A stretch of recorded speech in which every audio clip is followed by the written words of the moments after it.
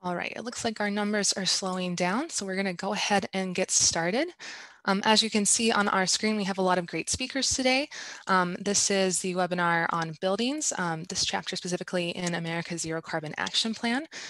We have Benjamin Prosky from the American Institute of Architects in New York and the Center for Architecture, who's going to kick us off.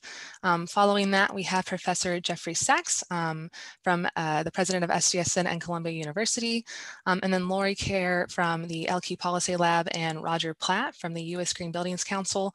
We'll dive into the specifics of this chapter following Professor Sachs, and then we will have a Q&A at the end.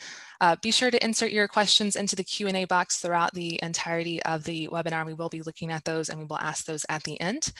And then for those of you who are looking to get AIA continuing education credits, you can do so using the form that has just been put into the chat. You must attend 75% of the webinar and complete that form to get your continuing education credits. So without further ado, now that all the housekeeping is out of the way, I'm happy to pass it off to Ben to get us started. Thank you so much, Cheyenne. I'm so pleased that we're collaborating on this. I'm Ben Prosky, Executive Director of AIA New York and the Center for Architecture. So if you're not familiar with us, AIA is a professional association representing and supporting designers and architects through advocacy, continuing education, and advancing the work in critical areas such as climate action and resilient design. Our local chapter has close to 6,000 members who, through over 25 program committees, organize educational events, workshops, and discussions. AIA NY's partner organization, the Center for Architecture, focuses on public outreach, reaching beyond the architectural community to all who experience architecture, to educate and activate people to understand how design is a powerful tool which can improve conditions for living, learning, and even more. I want to briefly tell you about a new project that we are about to launch. Now that we are inching past the federal elections, on November 16th, AIA NY and the Center for Architecture, in collaboration with MIT's Civic Data Design Lab, are launching a new project that looks forward to New York City's next mayoral election in 2021. Visualize NYC 2021, the project, will present a series of questions, studies, and data sets that will help us understand what issues are germane to design in the city and must be addressed by a new administration and city council. We are starting this project a year ahead of these unprecedented city elections, as not only will the mayor and all the borough presidents change, but more than 40 city council seats will turn over. So I invite you to join us via visualizenyc.net and help us establish a design agenda for our next local administration. I also want to make sure that you are aware that in 2018, AIA National, our parent organization comprising of around 100,000 members across the world actually, made climate action one of its top priorities. I was thrilled to serve on the national working group that developed a climate action plan released earlier this year. And the plan asserts that we must declare an urgent climate imperative for climate reduction. We must transform the day-to-day practice of architects to achieve a zero carbon and equitable, resilient, and healthy built environment. And we must leverage support for all potential partners, including peers, clients, policymakers, and the public. And you can download that full plan at aia.org.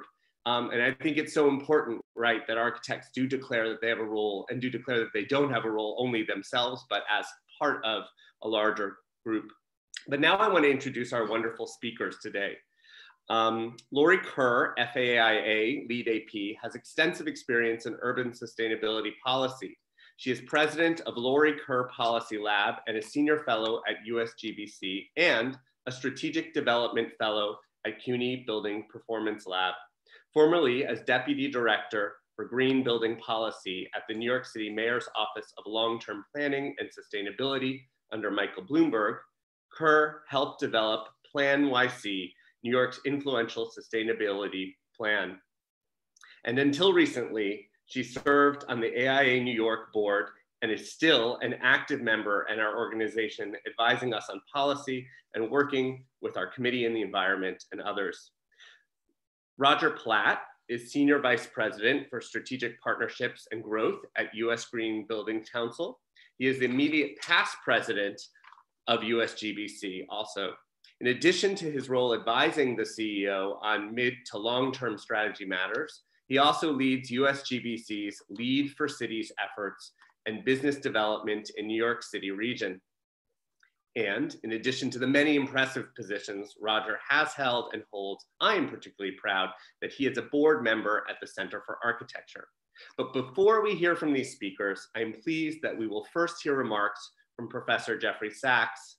I know Jeff needs no introduction for this crowd, but before I pass to him, I first want to personally acknowledge the incredible work he has done as an economist turned climate action leader via his work at Columbia University and the UN and beyond. Jeff's devotion to effecting change in a sustainable, equitable way globally has elevated his message. In 2017, the Center for Architecture was thrilled to honor Jeff at our annual gala. We were so encouraged by Jeff's message at the event, which I just revisited via video. And I quote from Jeff: "Architects, city planners, landscape designers, energy engineers, transport engineers are crucial because we have to design places that are wonderful to live in, healthful, and that will secure our planet."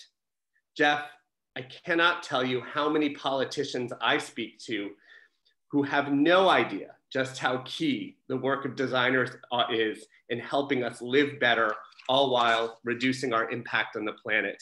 Thank you for being such a wonderful advocate for design and a friend to our community. Jeff. Thank you so much. What a wonderful introduction, and how great to remember that such kind and exciting occasion together, and all the great work that you do. And indeed, we do live and prosper based on what architects and planners do. And I'm in the Upper West Side right now at home, and we live off of a wonderfully designed grid that was designed more than 200 years ago and laid the foundations for Manhattan. And I'm lucky to be near a central park that enriches lives immeasurably. And so what good urban designers and visionaries do affects our world and our ability to thrive in it.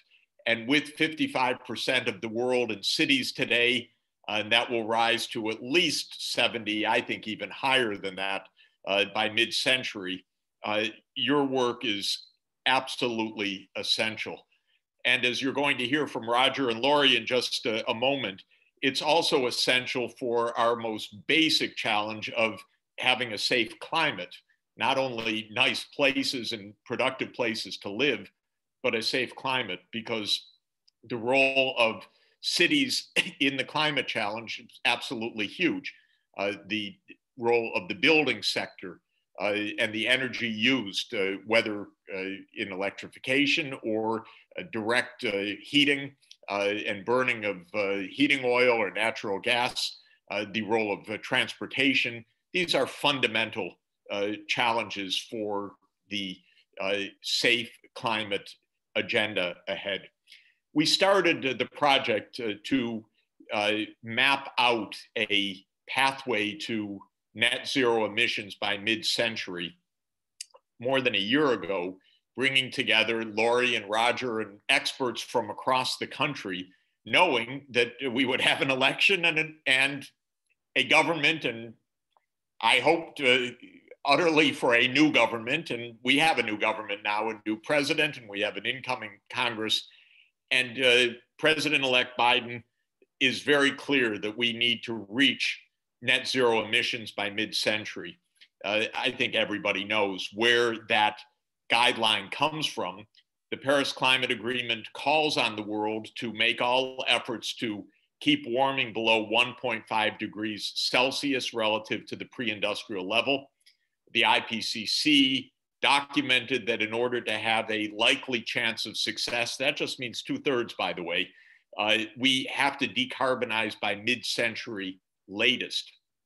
And of course, under Trump, we were going deliberately from the top in the wrong direction at profound danger to the US and the world.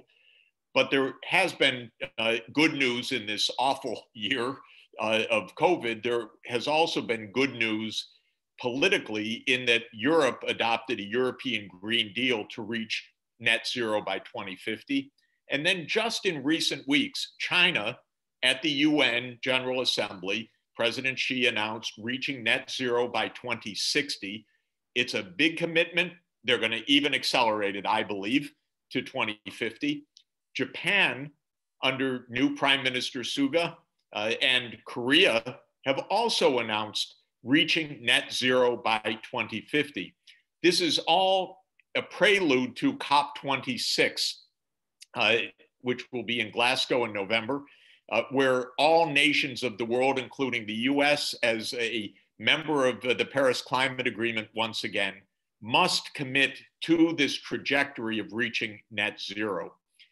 Our Zero Carbon Action Plan, ZCAP, which you can find online and in the chat, you'll find the links to that, is the result of collaboration, as I said, across more than 100 experts across the United States, looking at how the US can do this. Basically, and just within 2 more minutes, we need to decarbonize the power sector. So to move from coal, oil, and gas as power generation primary sources to wind, solar, hydro as the core of the power generation sector. We need to electrify everything that can be properly electrified, including, of course, light-duty vehicles and buildings. And we need to use the clean power to produce synthetic fuels, green chemistry, for example, hydrogen loop or synthetic methane or synthetic ammonia or other fuel carriers for certain heavy industrial uses. But the name of the game is clean electricity and electrification to a maximum extent, plus some clean fuel carriers, gas and liquid, made with clean electricity. That's the basic story. We have the time to do it between now and 2050, but we have to hurry. Every new investment has to be pointed in the right direction so that when the old infrastructure rolls off, the new infrastructure that rolls on is clean, green, and oriented to net zero by 2050. We show, and especially our modeling team shows, that the costs of this are extremely modest. A fraction of 1% of GDP per year to achieve a safe planet and cleaner air and multiple co-benefits of a better life. So it's not a cost at all, taken in the big picture. And this is the story. We are presenting this to AIA today. We will be presenting it to members of Congress and, of course, to Vice President Biden's transition team, and believe that it can be an important basis for what will be intensive deliberations and policies in the coming year to show the practical pathway to climate safety as part of a world that is taking such efforts together. So without further ado, let's turn it over to the real experts here, to Laurie and to Roger. And thank you again, Ben, for hosting today's workshop. Okay, thank you so much, Jeff, for getting us started. And I was also going to mention the fact that 4 major countries had all announced recently this remarkable commitment to 2050 or 2060 in the case of China. Very bad look for any country to be just 10 years later on these. So I don't think it'll stick there for very long. But in all events, I want to start by, if we can just go to the next slide, I just want to start by emphasizing that a lot of the way that this overall plan has been developed and the way that the impacts have been estimated relate to these four key pillars that are identified here: electric decarbonization, electrifying everything, that's electrification, energy efficiency. And I just want to emphasize here the degree to which the building sector work is very dependent on the work of other sectors. We're very dependent on the greening of the grid in order to accomplish much of what we need to accomplish. And we're also very dependent on energy efficiency, both in our sector and in the transportation sector. And if we just go to the next slide, I'll explain why that's so important. Here we have a situation where the overall impact of carbon emissions in buildings, and if we're just talking about the actual emissions directly from buildings when they are burning fossil fuels on site, just that alone gets you to 12% of our entire footprint being from buildings. However, when, as in the second graph, you allocate the amount of electricity being used already in buildings, it jumps to 32% of our entire carbon footprint as a country. Now, I want to emphasize how much that is by just mentioning that the residential sector alone, if you just look at the amount of carbon emissions occurring both on-site and indirectly through the burning of fossil fuels at utilities that serve residential neighborhoods, you have a higher level of carbon emissions than the entire economy of Germany, and almost twice the carbon emissions associated with the economy of Brazil. So we're talking about a tremendous amount of carbon emissions, and we're also talking about an amount for which energy efficiency is going to get us part of the way. And I just want to highlight in the next slide, if we can go to it, just how significant this is. This is three graphs which show by 2050 the way that either under a baseline or business as usual approach, under an electrification only approach, or under an approach that includes substantial amounts of energy efficiency and electrification, what it looks like in terms of electricity use. And you can see that the extraordinary amount of electricity use that will be necessary if everything's being electrified, and cars are being electrified, but also their stationary equivalents, buildings, are being electrified. The upsurge in electricity is huge. And that in the short term can cause a lot of carbon emissions, and also can cause greater expense in building out the green grid, huge additional expenses. These graphs from an exercise in the Boston metropolitan area were used by the Boston folks to determine that if we just went with full electrification without concurrent energy efficiency, especially in the early years, the costs associated with building out the grid, the additional transmission costs, et cetera, could be as much as 300% greater than without the energy efficiency. So just as we are very dependent on the greening of the grid, which will be done by the energy sector, I believe that the overall project is very, very dependent on our accomplishing a great degree of energy efficiency. Under the models in Jeff Sachs' approach, we're assuming to get to the numbers we want, that it'll be a 40% per capita energy efficiency goal. So electrification, yes, possibly even the most important thing, but energy efficiency, a huge piece as well. Next slide. Now, I want to introduce Laurie's portion of this, in which she will take you in fast and furious style through the 5 key points that we believe are necessary to get to net zero.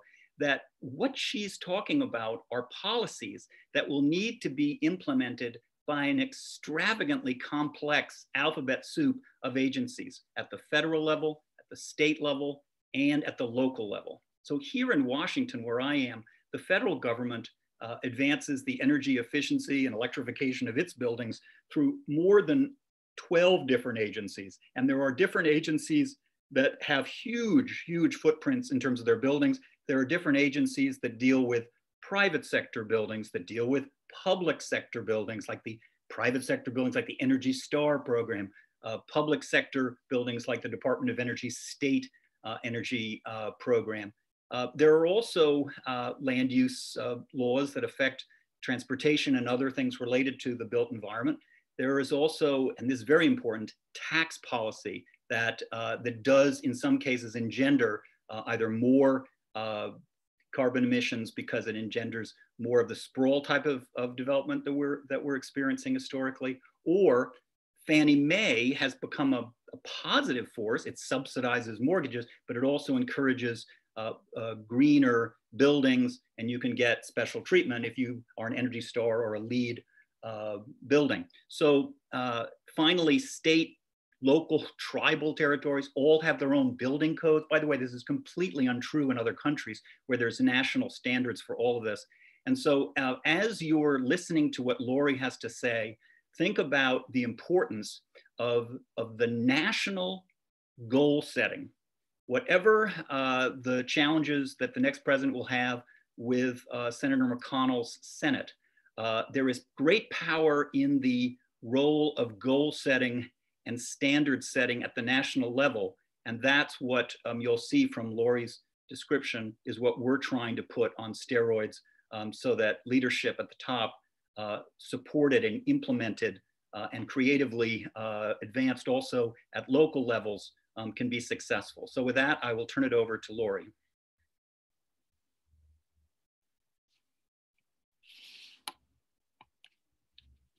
Thank you, Roger. I'm gonna, and thank you, Ben and Jeff. And now I'm gonna be fast and furious. I wanna backtrack just a little to the 4 pillars that Roger mentioned and just talk a little bit more maybe quantitatively about how this works. So this is a diagram showing how much easier it's going to be to achieve carbon neutrality in the building sector than we all thought it was going to be when we thought we were going to have to do most of it through efficiency. In recent years, the grid has started to become much, much greener. And now there's electrification on the horizon. For those of you who don't really understand that well, electrification means that we're going to stop burning fossil fuels in buildings for heating, hot water, and for cooking. And we're going to start to use heat pumps, which are a very efficient, rapidly improving, cost-effective technology. So these 2 emerging trends, the greener grid and cost-effective, efficient options for electrification now make a much easier decarbonization path possible. So let me walk you through this, how it works. The bar on the far left shows the relative emissions in the United States from electricity and fuel. The blue part is from electricity, a little over 60%. So let's assume we can electrify about 2/3 of that. So that electric part increases and the fossil fuel part decreases. That's the second bar. Why do we say 2/3? Well, it's hard to say, but there are a lot of old buildings. It's expensive to transform them all. Steam heat might be particularly hard and expensive. So just a guess, maybe we can achieve 2/3 very cost effectively.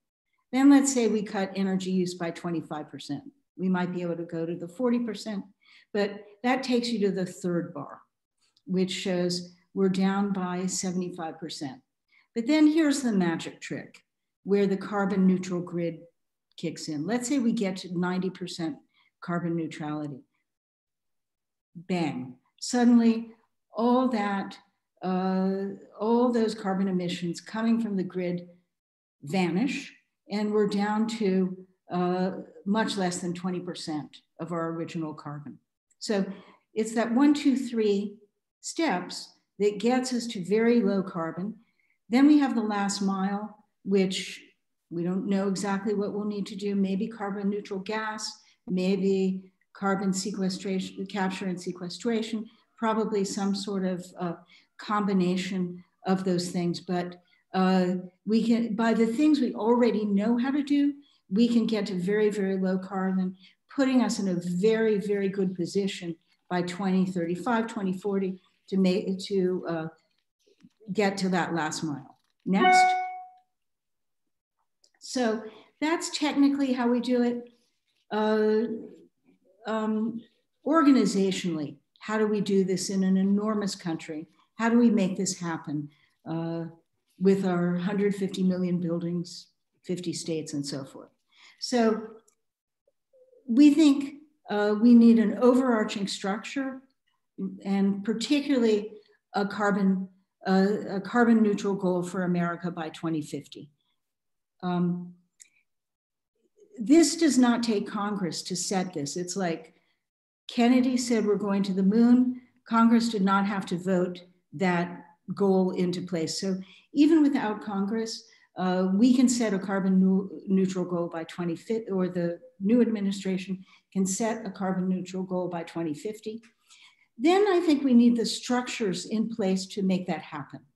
As Roger pointed out, there are just multiple overlapping jurisdictions and departments and agencies that will have to all be pulling together in the same direction to make this happen. So we think there needs to be either a White House office, or I think Roger and I are in favor of a new Cabinet Department of Climate and Resilience that organizes this vast effort, including buildings. And then we think the administration has to create a detailed plan that harnesses the federal agencies, the states, and that it should report annually on progress.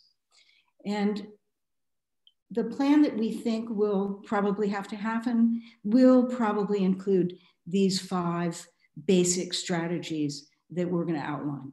One is retrofits in a stimulus package. Another is utilizing codes and standards, leading by example and promoting subnational action, R&D and American manufacturing, and using the federal fiscal tools.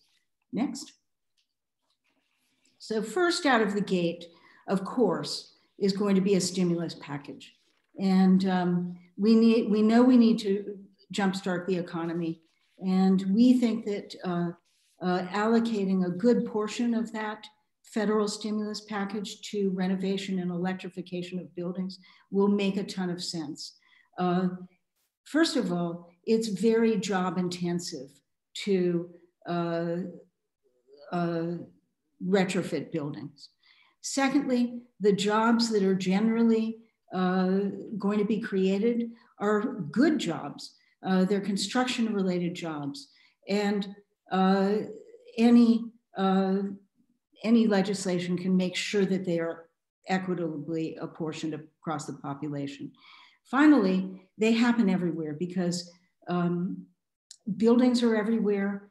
So those retrofits have to happen where the buildings are. They can't be outsourced. So it's going to be a very even stimulus for every part of the country.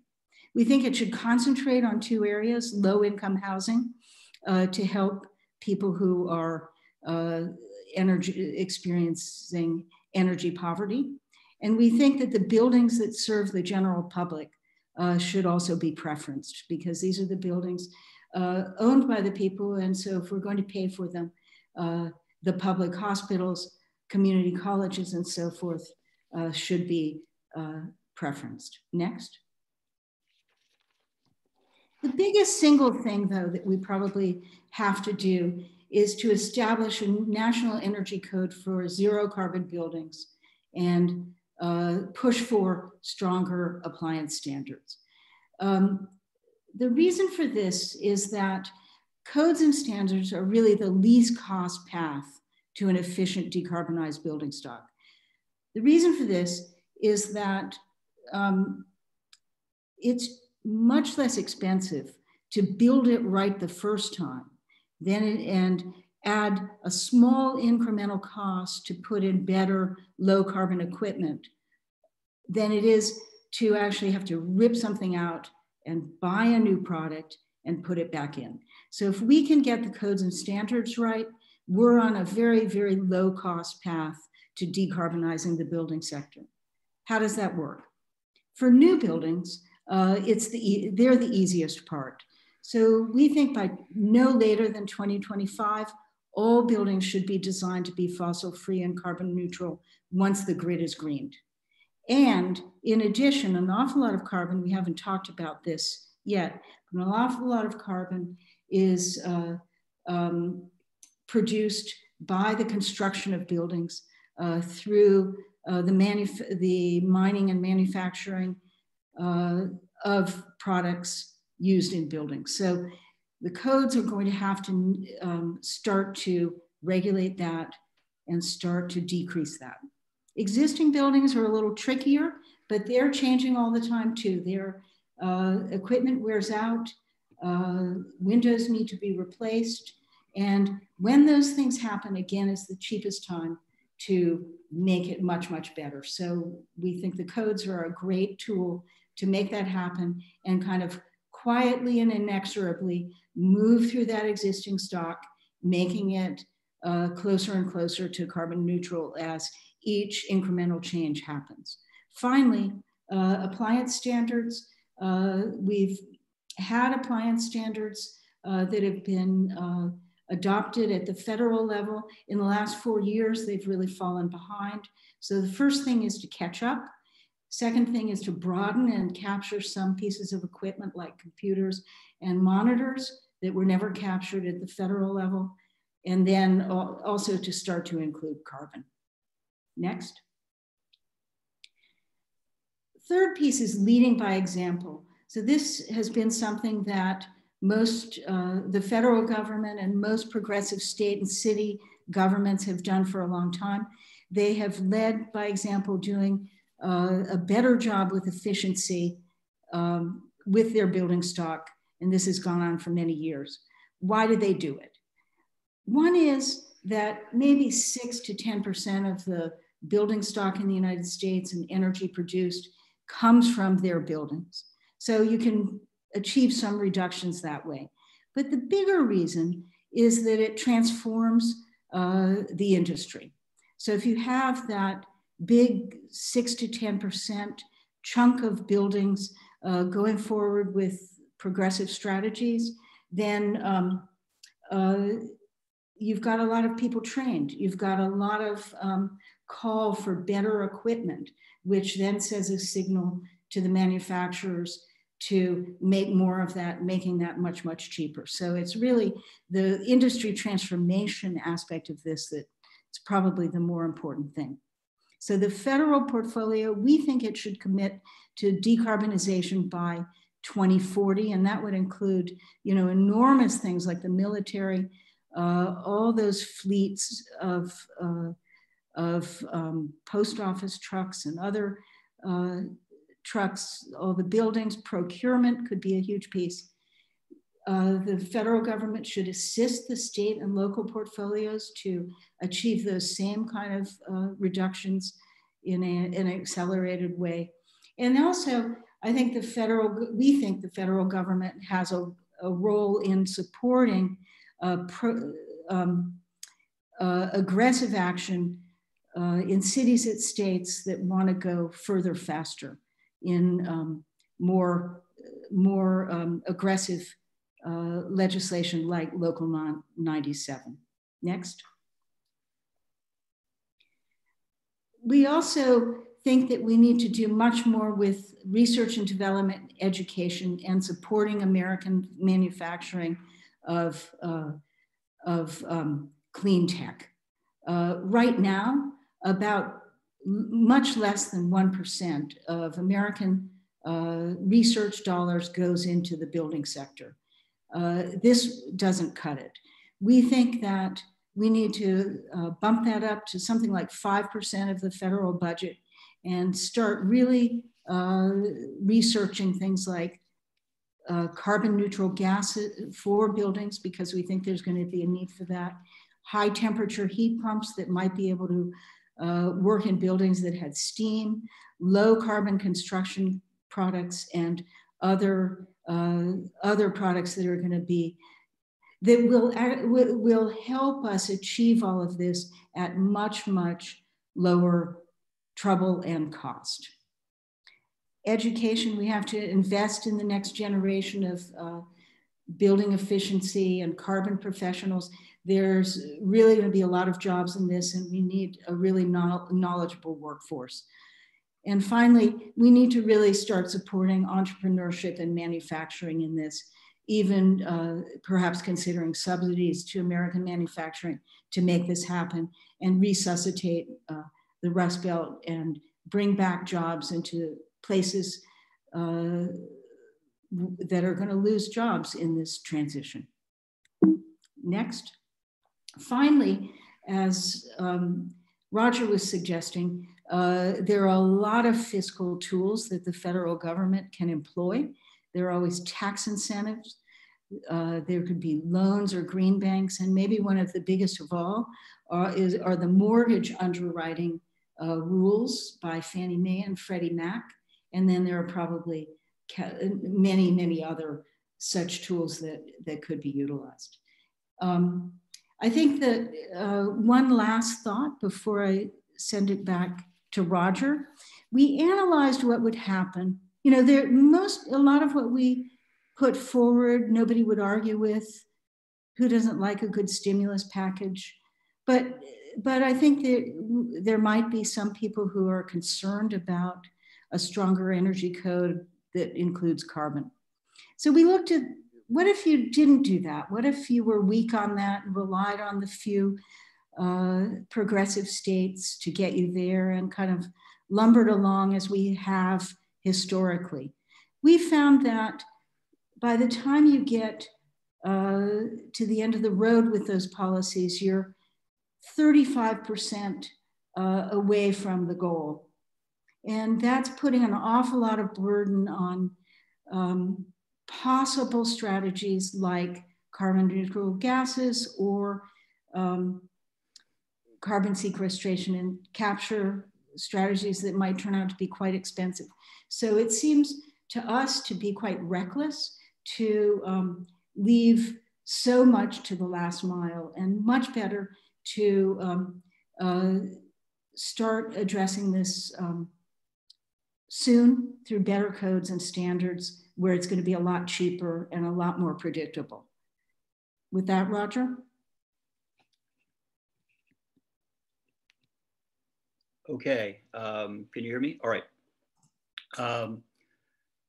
Thank you, Laurie, and especially important were your comments at the end relative to the degree to which it's possible to take other paths and it's possible to be less aggressive in certain areas, but it's not possible to do that and get to carbon zero by 2050. And again, because all these different sectors are in a sense relying on each other, there is no room for one sector to fail in any significant way. One of the things I didn't mention when I was describing the pie of carbon emissions from the real estate and construction sector was the huge amount, maybe as much as 11 or 12% additional of the carbon emissions associated with the embedded energy based on the life cycle of the construction materials that are used. Now, the reason I didn't mention that is implicit in and is theoretically at least included in the industrial portion of the pie chart that you saw. But it's again something that the real estate industry will need to be taking the lead on. And it's something where, again, very progressive codes and specification principles will be really critical to reducing that piece of the puzzle. The other thing I wanted to just hammer on a little bit is the last piece of what Laurie was talking about in terms of tax and fiscal incentives.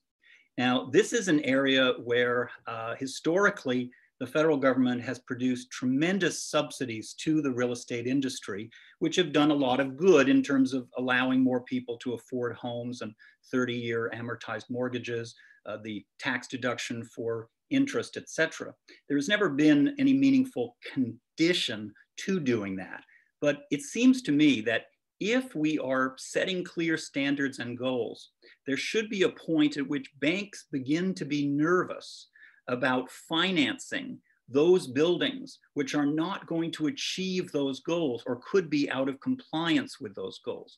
And it's our view that if we could get to the point where, for example, there are now laws in New York City that require that there be grades for buildings. Similar laws have passed in other countries.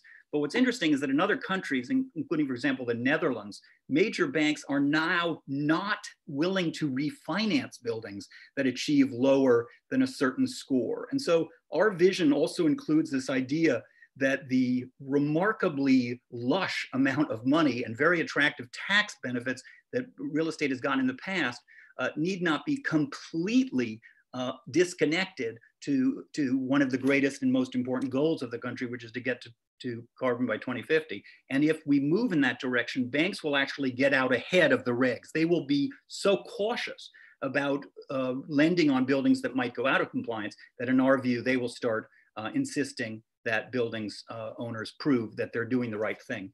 The last thing I wanted to do, which is again, reinforcing a couple of points that Laurie's made, really the first I want to go to is that in general with this exercise, just so people understand, we're only talking about social equity issues largely as it relates to the displacement of jobs caused by this particular project. We haven't really taken on more fully the critical issues of poverty alleviation and social equity issues. However, we believe that the real estate piece of this has the greatest opportunity to have that impact as a dividend to the good work we're doing. So in other words, the energy poverty reduction that Laurie talked about, if you just look at the way it was done under the Obama stimulus package, the analysis done afterwards was very, very encouraging as to the amount of long-term savings and reductions in energy bills for those who can least afford to pay them. And secondly, we've done a tremendous amount of analysis relative to the overall job creation. If you look at the big picture plan, it talks about 800,000 jobs being created by energy efficiency related issues. 500 almost of those are in the building sector. So 500,000 new direct and indirect jobs every year as a result of the amount of economic activity that will be necessary to achieve these goals. So I just want to basically end by pointing out that there's, right before the COVID hit, the fastest growing area for new jobs, one of the fastest in the country, was energy efficiency related jobs. They were held by more than 2.3 million Americans, twice the number of jobs held by people in the entire fossil fuels industry. And those energy efficiency jobs were among the most brutally ended by the COVID activity. So we have a lot of people that are trained to do energy efficiency work who could be brought back into the economy in a very powerful and positive way. So with those 2 points, I will just close by emphasizing, if it's possible to do at this point, that we had a very simple plan. It had 5 elements: retrofits in the stimulus package, and you heard Laurie talk about that, the codes and standards element of it, the leading by example and promoting sub-national action, the states and localities, utility programs, an advance in R&D, at least 5 times the amount of investment that we've had in the past. I think we can do with much more. And then finally, the use of federal and fiscal tools. It's that easy. We think it can be done. And Laurie, it's been a great pleasure working with you on this. Likewise. Great. Wow, that was efficient. It was a lot. I sort of had to stop taking notes with my hand. But this is great. There are a lot of questions and we have about a quarter of an hour. So we'll see how rapid fire we can do with the questions. I think it's so interesting. The range of questions, of course, are now like relating to our political changes that are happening and how we're going to support this. And then there are other questions that have to do with the plan itself. Just starting with one that has to do a little bit more about, sort of political structures. What are the advantages of creating a climate and resilience department and cabinet position versus appointing a climate czar to work across existing programs at EPA, DOE, et cetera? Any thoughts on that? Laurie, do you want to take a crack at it? Otherwise, I'm happy to answer. You'll have to unmute yourself if you are. Why don't you take it, okay. Laurie and I felt strongly, and of course the Senate, to the decision, the apparent failure to get a Democratic Senate, we'll put this on hold for a few years, but we felt it was extremely important that this not all be treated as one of these sort of short-term stimulus things with a czar, as though it's sort of some kind of working group or some issue we're getting through. We're talking about creating an institutional 30-year process with mammoth amounts of new programs at universities, new types of jobs we can't even imagine. And we're also talking about having a government that for the first time would really treat this as a statutory priority. Now, in the absence of being able to do legislation on this, it's going to be very important to have an office in the White House that can over time transmute into or ultimately become a cabinet level position. But we think anything short of that, a czar, really has, it makes it feel more like it's a short-term challenge. And the amount of coordination that is going to be required here is almost staggering, because you're looking at, when you think of the federal departments that are going to have huge impacts on America's carbon footprint, you're looking at Department of Transportation, Department of Energy, EPA, education, the military, of course, with its huge footprint, and on and on and on it goes. You've got to have kind of the administrational muscle, all that goes along with having a department, and all those people who are paid to do all those complicated pieces of analysis and making sure things actually did happen and measuring the impacts and adjusting the plans. It's just the amount of, bureaucratic muscle this is going to take is really going to be huge. I just would note that it is a very fair question, because of course there are consequences to the lack of the Senate, and we're happy to talk about that more, although we're here mainly to talk about the substance of the proposal. But you could get going on this in the absence of that through a White House office, and you could create a plan. Somebody asked me, was 21 for 2020, January 1st, 2021 for the plan, and he was Stefan, you were absolutely right. I meant January 1st, 2022. The plan would have to be delivered to the American people of how this administration proposes we achieve carbon neutrality. Laurie has an interesting part, a footnote, that Jared, the president's son-in-law, will actually be doing the plan by 2021. But that might be more challenging. So how about one about something, within the plan? Does the ZCAP have any component to include embodied carbon, already recognized to be nearly half of overall emissions, tied to a building, depending on the materials used? And this person's own research is revealing that LCAs are only considering fossil fuel use in material construction, yet emissions due to extraction can far outweigh that. And also that wood is rarely a carbon neutral. Yes, we do have several proposals. The first is that the new energy and carbon code start to capture that. So exactly how that happens, I don't know. Maybe it's a cap per square foot for different types of construction that gradually ratchets down, or maybe it's maximum amounts of emissions from concrete. There are many ways to do it, but we propose for the first time that we shift from a pure energy code, so this is a big change, to be an energy/carbon code. And that will deal with operational carbon and with embodied carbon. So big conceptual change there. Go ahead. I was just going to say that recognizing this is a very, very sharp group of folks on this webinar, I suspect there are a variety of people, including, for example, the chair of the AIA New York's COAT, that could probably write that provision better than us. So there are people that are deeply committed to this with a lot of sophistication about this, and I suspect some of them are on the call. And many of you are going to be necessary to hammer this out. In reality, we're just laying down the gauntlet in a way here, very broad brush.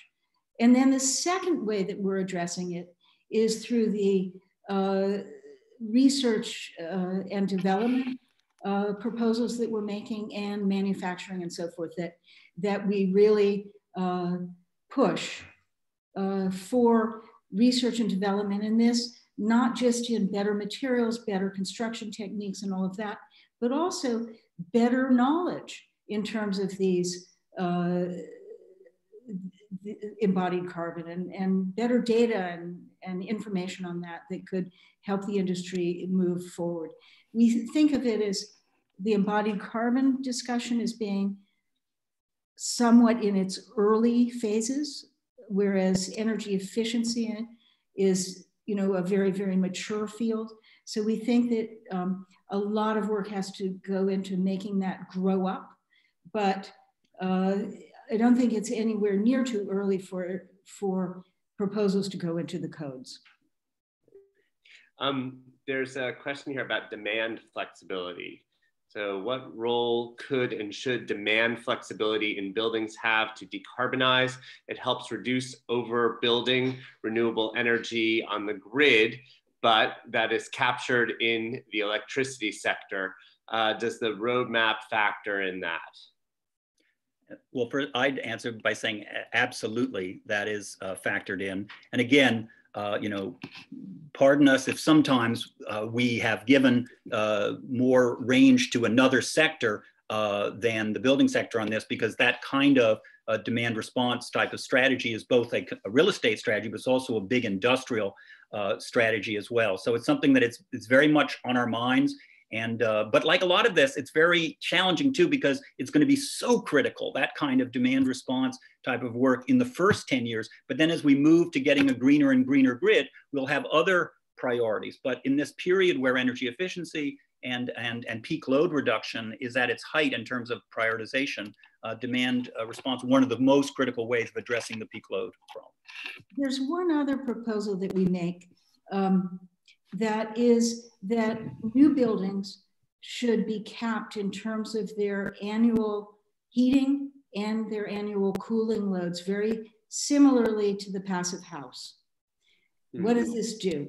It just keeps those additional heating and cooling peaks low, which again reduces the requirement to create an increasingly bigger grid.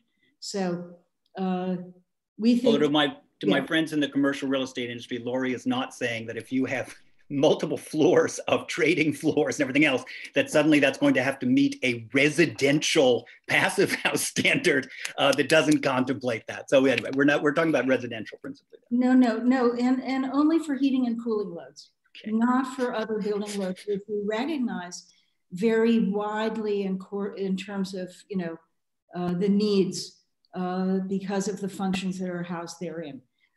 Mm-hmm. But heating and cooling are mostly independent of function and can be addressed upfront. And it's we now know how to do it quite well. There's a question, simple question that I always have, and I think considering we're going into a new administration, this becomes relevant again. Do you have examples in other countries? Remember that? We used to look at other countries that have been put into place that are maybe similar structure to what you're proposing. I think particularly just adding to that, dealing with affordable, dealing with public buildings. I'm just wonder about Nordic countries, other places. Are there any examples you're aware of that might be interesting to look at?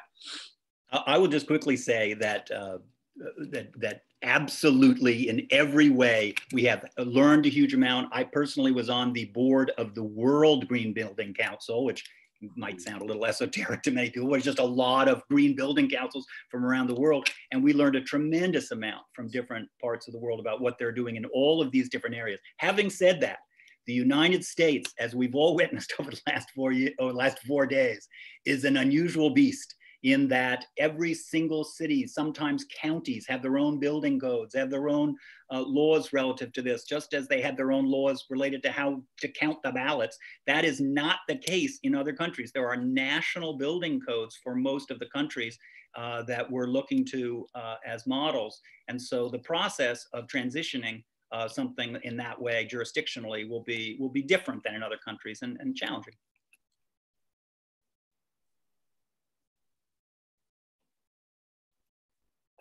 All right, well, sadly, I was given the signal that this is the last question. So I want to thank you both and Jeff and, for this wonderful opportunity to get architects and others involved. I think it's just the beginning, obviously. So we will continue to follow up with more events, get more questions, more discussion going, but it's a hopeful moment right now, I think, to be able to think about this, right? To actually think this might really have a chance. So wonderful. Thank you all for coming. Thank you for hosting us. Yes, thank you, AIA New York and the Center for Architecture. Yes. All right. Bye, everyone. Thank you, guys. And I did want to let everyone know we do have upcoming webinars to dive into the other chapters within ZCAP over the next 3 weeks. We'll be looking at the equitable and just transition tomorrow, which talks about our job analysis, policy and implementation later this week. And then we have more of our sector chapters, materials, industry, and food and land use in the following weeks. These slides and the recording of this webinar will be made available on our ZCAP website that has been entered into the chat several times. So give it a few hours for us to upload our recording, but you will be able to access that after this. So thank you all again. Thank you, Roger, Laurie, Ben, and we'll see you guys next time. Bye.